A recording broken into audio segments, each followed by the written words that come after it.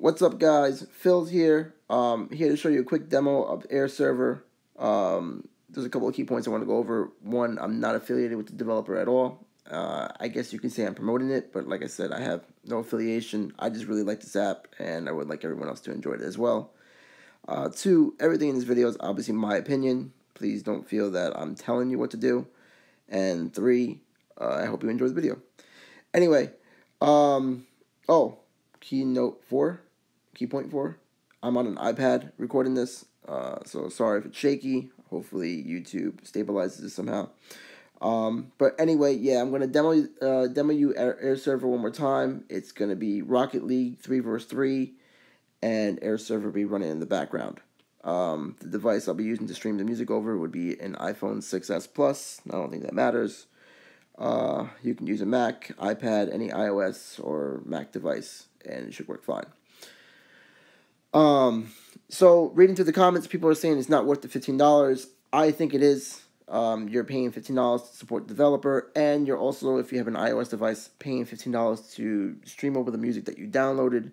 You can use Spotify, Apple Music, Pandora, whatever you're using on your iPhone, and you can AirPlay it. You can AirPlay it to Xbox. So I think the $15 is definitely worth it. If you got it when I got it on sale, which it was $7 to $8, it was obviously worth it. Like, why wouldn't you just spend it? What is that the price? Like 2 sodas now? A soda and chips, $5.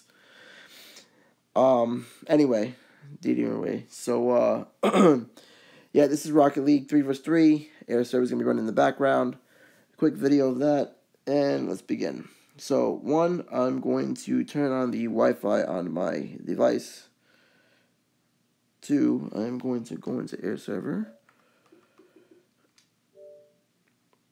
Okay. Air Server is on.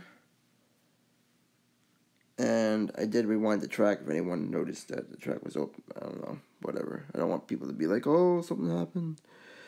There is ponies. This is, I guess, one of the wallpapers that they introduced in the app. Obviously, one of them is moving. But I will show you how it works. So I will go into my control center, go into my Airplay devices, and in the bottom you will see Xbox One. I'm trying to focus on it. Please, iPad. There you go, Xbox One. Click on that, and it will say Phil's iPhone. Try to focus on that. I'm sorry if it doesn't, but let's go. So it's not going to show anything until I hit the play button. Let's get rid of that. Let's get this on screen and put it side by side. I'll hit play. This is Maroon 5 Cold. And notice how it's playing in the background. Or don't notice. Did I mute it? Oh, no. Sorry. Alright. So you can control the volume also on the iPhone. Initially, it's already in the middle. And then you control it. Slide it up, slide it down. User ready.